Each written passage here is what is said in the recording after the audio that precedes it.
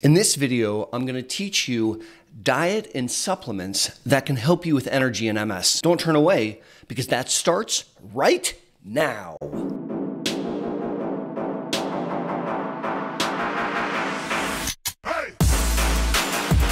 Howdy!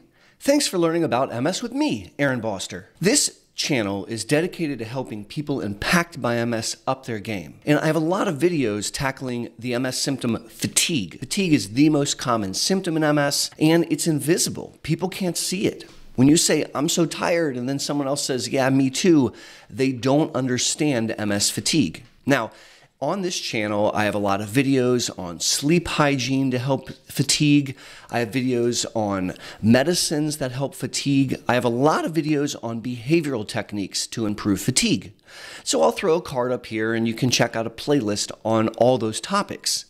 In this video, I really wanted to focus on diet and in specific supplements, things that you can take to help increase your energy levels. So with that framework in mind, let's jump in. My first 4 recommendations have to do with diet, stuff you eat and drink and stuff I don't want you to eat and drink. And then the second part, I'm going to get into some specific supplements. My first diet recommendation is to increase protein intake. Again, this video is on things that you eat which can increase your energy levels. And if you are deficient in adequate protein, it's going to make you tired. You want to take about 1 gram of protein for every kilogram of body weight. So for about every 2.5 pounds of body weight, you're going to eat 1 gram of protein. I want you to do a calculation. And if you're not getting about 1 gram of protein per kilogram of body weight, then we need to supplement that. It's my contention that when you do that, it's going to improve energy levels. Number 2 is increasing your water intake. And if you don't think that being dehydrated makes you tired, I challenge you to find out. Increase your water. Drink 5 large glasses of water a day. 1 glass with breakfast, lunch, and dinner. That's 3. And then 1 in between breakfast and lunch, and 1 in between lunch and dinner. There's your 5 glasses. That should be about 100 ounces of water. You will be shocked at how your energy improves when you're adequately hydrated. Recommendation number 3 is to avoid sugar. Sugar tastes good and it gives us a little quick boost of energy and then we crash. And there's a lot of other really bad things about sugar. I'm asking you to avoid sugar. Don't choose foods that have added sugar in it. Cutting sugar out of your diet does miraculous things to your energy levels. They skyrocket. Number 4 is to avoid heavily processed foods. Heavily processed foods are laden with chemicals and high fructose corn syrup and a bunch of other stuff that I don't want you to eat, and it will zap your energy. If you're trying to change your diet to improve your energy, cut out all heavily processed foods and you'll be delighted at the results. Real quick, if you dig this video, please give it a like.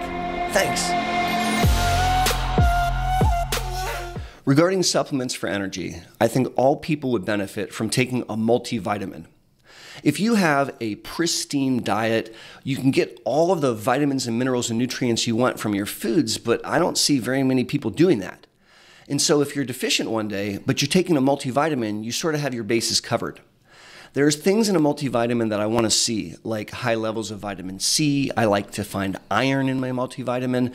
But by and large, if you buy a reputable brand of a multivitamin, that's a good first start. My next recommendation is to take a B complex supplement. There are a lot of B vitamins out there, and in specific, low B12 is oftentimes associated with fatigue and some other neurological problems. But in reality, the B vitamins, riboflavin, thiamine, there's a bunch of them, they all can contribute to energy levels in slightly different ways. If you've already subscribed to my channel, thank you so much. And if you haven't yet subscribed, please consider doing so. Thank you. My next recommendation for energy and MS is to take LEVO-CARNITINE, or L-carnitine. LEVO-CARNITINE is an amino acid, one of the building blocks of protein. And it turns out that taking 1 gram twice a day has been shown to increase energy levels in MS. There's actually a paper which demonstrated that LEVO-CARNITINE at that dose beat out an old MS fatigue medicine. Similarly, supplements that impact the Krebs cycle, the mitochondria, the powerhouses of the cells, can be helpful in upping your energy game. As such, taking creatine and taking CoQ10 can also help with energy levels in some people impacted by MS. So if LEVO-CARNITINE by itself isn't cutting it, we will sometimes add creatine and or CoQ10. My last recommendation is an anecdotal observation that some of my patients that take CBD oil notice significant improvements in energy. Now, not all patients, but I've had several patients that have found that taking oral CBD really made a really big difference.